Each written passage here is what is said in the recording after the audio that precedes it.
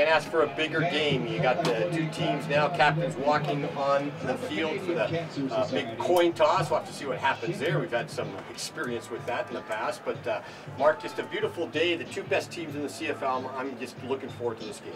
I guess you could say my career started where I didn't play on very good teams, and then it was capped off with a 1992 Grey Cup where I finally got my Grey Cup ring.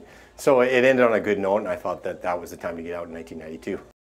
Stu Laird, my roommate, and the time we snuck in and got the Grey Cup the night we'd won it, took it out of Larry Rickman's room with Kenny Moore and a bunch of other players, and Stu and I, we were kind of the older veterans on the team, so we slept with the Grey Cup that night.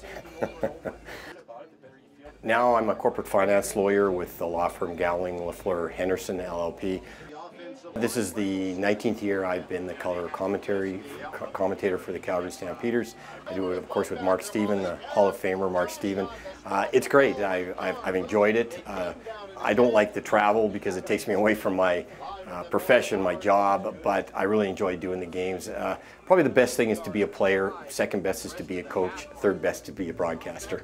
Jim Gregg, the Stampeders swarmed to him. Well, Mark, and that's exactly Stampeder's strategy this game. They do not want to let Lawrence get outside. He likes to get outside, and he tried to do it that time, couldn't, and then he doesn't like to go up the middle. That's exactly what the Stampeders want to do with Lawrence this game. I enjoy football. I enjoy talking about it with people, and my job as a color commentator is to basically do what I did when I was playing, and that's you see a play develop, and then I explain it to the people. I just have about 8-9 seconds to do it, that's all.